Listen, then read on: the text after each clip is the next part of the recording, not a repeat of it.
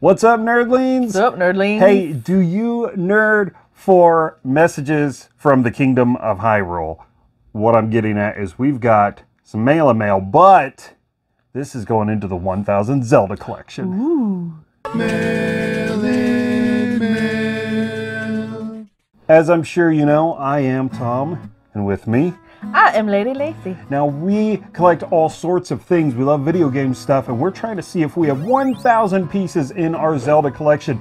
And not only are we thinking that we may have those already, but people are hooking us up with stuff They want to make sure we get there. Exactly. Well, first of all, something that I wanted to show off, these keychains from Club Nintendo. As you make purchases and do certain little missions and everything, you earn these platinum points and so on, and you can trade them to things. Oftentimes it will be digital stuff, but sometimes you can get some cool physical things. I'm really not a fan of Splatoon. I've tried it a couple of times.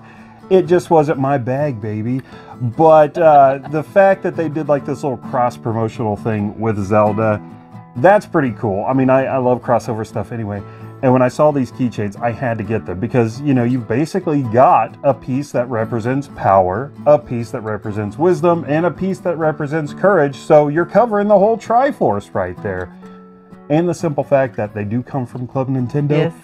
These are those types of things that you'll see later on and be like, whoa, where did those even come from? Oh, you probably should have got them when you could have got them. On a side note, I don't think you're really much of a Splatoon fan either as far as the game, but you got something fairly recently as well. Yeah, I'm not really that into Splatoon. I haven't really given it much of a chance, though. But I like everything about Splatoon. Like, I love paint splatters, and I love octopus or octopi, however you want to call it. And I did actually buy a OLED Splatoon Switch because I really like the colors and I like the octopus stuff all over it. I do have Splatoon stuff, just haven't played the game. Well, we'll save that for the Splatoon collection later on.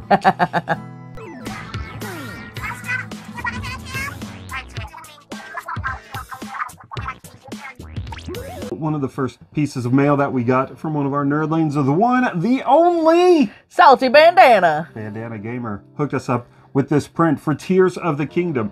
If I recall, this was the pre-order bonus that you got when you went through Best Buy for the game. Something that you actually really liked was the framing that I did. I like the fact that it came, I mean, it's just one of those, like, you know, cheap cardboard frames, but the fact that it has like these really nice border on it and it says Zelda Tears of the Kingdom in there, it's really nice. So it's like you don't have to worry about framing it if you don't want to. And the best thing is, I mean, aside from it being a gorgeous print and coming from a dear friend in our community, is the size of it, because that's something that we can find space for to display, not like some of the bigger prints and posters. How can Ace be 1 and 11? What kind of god would allow that?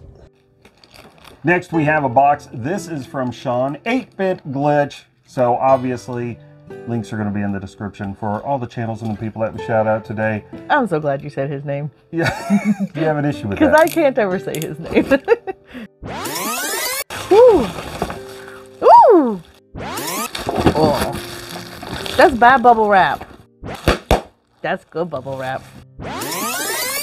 Now, when Sean sent this to us, he said, you don't have to make a video, but come on, this is Do Your Nerd Week. We like to do our unboxings and everything. First of all, he's got our number. Oh, it's a Jason plushie. And look at the dice. Nice. That's pretty cool. That is awesome. Initially, this is what he'd sent the box to us for, to hook us up with. Remember this guy? Yes, when we were trying to get all of the McDonald's Happy Meal toys, and we could never get a hold of the stupid Bowser. Yeah, he eluded us, so thank you so much, Sean. Really appreciate that. And now, for the piece going into the Zelda collection. Oh my gosh, that is amazing. So this is the Master Sword lamp, and we have seen this a few times. We have, yes. But we never popped on it. But Sean, he contacted me. He said, you know, I've got this. I don't need it. It takes up space. I think that you would probably really enjoy it. Yeah. So it's like, yeah, we can give that a great new home. That is beautiful. You know, I just realized something with this piece right here. The length of it that's actually displayed here, That kind of connects to Tears of the Kingdom. Oh, he broke his sword.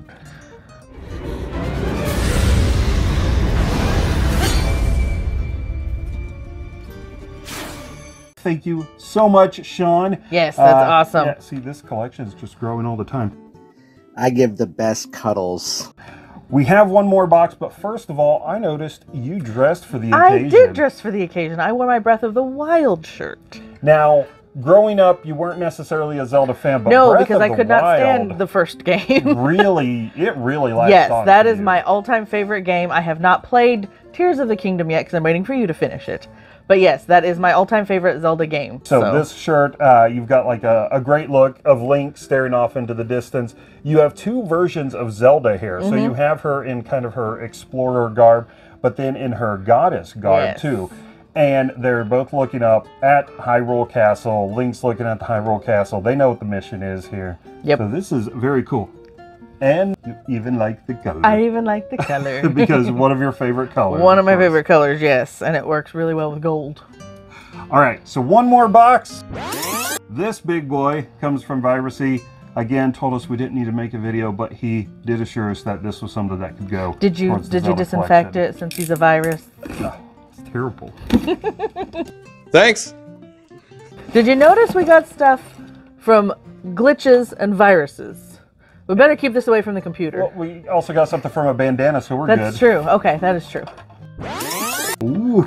Oh, nice. So he sent us this Legend of Zelda collector's box. We have picked up a few of these in the past, these fun little kind of like mystery boxes, even though that they're not always mystery. First of all, I mean, I am going to include the box because it's a neat looking box. You've got this great image of Link on it, and then in the background you've got all these pictures of characters, Link's, Zelda's, additional characters from the whole series. Inside, I think that was the first thing that caught First your thing eye. I noticed is this really nice water bottle with a really nice handle on top. It's a good plastic, so you don't have to worry about breaking it and whatnot. But it's just a nice, wide-mouthed water bottle. If you happen to be in Oz, you could see if it is a character. Oz! Dorothy! Careful! It wouldn't be a mystery box without some stationery. A running joke around here is oftentimes many of the mystery boxes we get, they do come with stationery. Once in a while, though, we do make some exceptions, like this one, for Zelda, because, you know, it's Zelda stuff. First thing I noticed is there's a really nice gold embossed side profile of Link. It looks really nice with his little earring there. I like his earring. And it's got this, it's a cardboard cover, but it has like almost a faux leather look. It does, to yes. Did you notice the inside here, little tiny shadows of Link? Ooh, oh, dark Link. Oh. And it has some good, almost thick lined paper with the Triforce emblem at the top. And then a neat little design at the bottom. I really like it when they go all out, because sometimes you have like a neat looking journal on the outside, but then the inside is just blank pages. I kind of like when they kind of do something fun with the pages on the inside. You know, this could be handy if we fill up one notebook with 1,000 Zelda items and start going for like 2,000 Zelda items. We can start putting them We all could.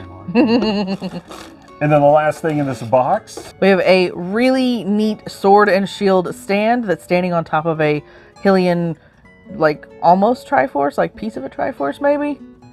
I like the way it's suspended up. You know, it's got that clear peg there to hold it up. So then it gives the sword and the shield almost a floating look to it, you know, like it's suspended in the air, floating over this crest. So that is very cool. And it's also this nice, low-profile kind of statue art piece that would be perfect to have out on your desk. It's not going to take up a lot of space, but it's going to be, you know, cool to have on display and show off. Nice little surprise mystery box. Yes, some other fun. Goodies, you know, even if he's not in the land of Hyrule, we got some good Jason stuff. Now, as we kind of clean up the mess that we've made here, we're going to throw it over to another nerdling so they can share with you how they nerd out about Zelda. Legend of Zelda! Ooh. Hello everybody. Do you remember those days of sitting on the toilet reading the Legend of Zelda manuals, trying to find more about Hyrule, our hero Link, or the Princess Zelda, or that evil pig-faced Ganon? Well, now you can relive those days with a book that I found, The Legend of Zelda Encyclopedia. This book contains information, anything you would want to know about Hyrule. It contains information about games from the original Legend of Zelda, the NES, to the Wii U's remake of Twilight Princess HD. I highly recommend this book. It has wonderful illustrations, really colorful screenshots, and it's very well done, and it contains anything you would want to know about those Legend of Zelda games. So if you would like to relive that memory, reach for the Legend of Zelda Encyclopedia. So the next time you are taking a supersized number 2, you could be learning all about Zelda. In all seriousness, I do nerd for Zelda, and one of the Zelda items in my collection is the Legend of Zelda Encyclopedia. Great reference book, and that is going to do it for me. So until next time, see you, bye. Thank you for joining us on this Zelda quest to see if we have 1,000 items, as well as the people coming along on the ride with us, whether they're popping into the video like that or sending us some awesome pieces to add to the collection. Thank you so much. Once again, Bandana Gamer, Sean 8-Bit Glitch, and ViracyTV. Links again in the description below. So check everyone out. Leave some comments what you think. Let us know if you ever dress for the occasion, if you get thirsty for some Hylian water, or if you just need a good nightlight in the shape of a sword and a stone. Don't forget to like us on Facebook, Twitter, Instagram, and TikTok. Go over to TeePublic because we've got some pretty cool merchandise on over there. And hit us up on the Retro Refresh because that's a pretty neat looking website too. If we like it, we nerd it. Hey, you know, one more great thing about this print I saw online. When you put this next to the image, the classic image for Breath of the Wild, it shows that he finally got up there. But he finally made it up there. Good job, Link. Bye, Nerdlings. Bye, Nerdlings.